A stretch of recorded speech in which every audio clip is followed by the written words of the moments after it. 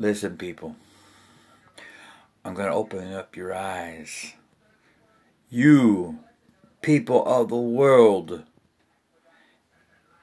fear this virus when you're not have no fear of God. You do not have no fear of God, but you have this fear of this virus. You need to stop worshiping this virus. It's nothing but a thing that's being made up. Yes, it might kill, but so what? But I know who'll take and judge you, who you are. God can.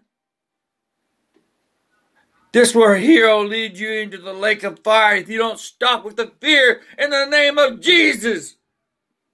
Stop with the fear. And have the fear of God in your hearts. Open up them hearts and set them hearts up in the name of Jesus.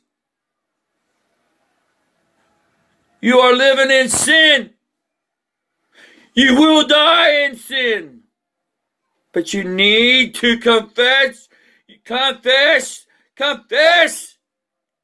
in the name of Jesus. Stop having fear for this virus and have the fear of God in your heart. You will repent. Trust me, and God will be dealing with you.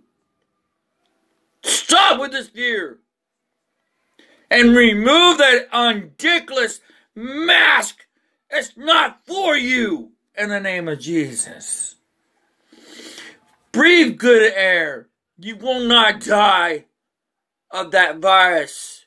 You cannot die from that virus. You will not. Stop judging it. Only one can judge your death is God. Beware of God. God is for reals. God is for reals. Repent. Repent now. You seen that fellow up on the streets.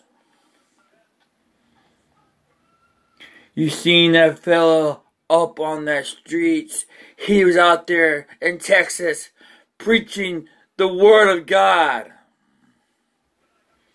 Now I'm going to preach to you out there.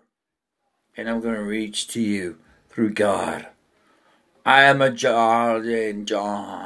I am a John the Baptist type spirit. And I am doing the will of God.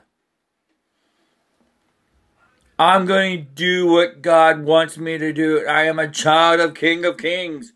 Lord of Lords. I'm a child of righteousness. I belong to Jesus. Beware, beware, beware, people. God is for reals. And He's there. And wash yourselves. And wash yourselves. In Jesus' name.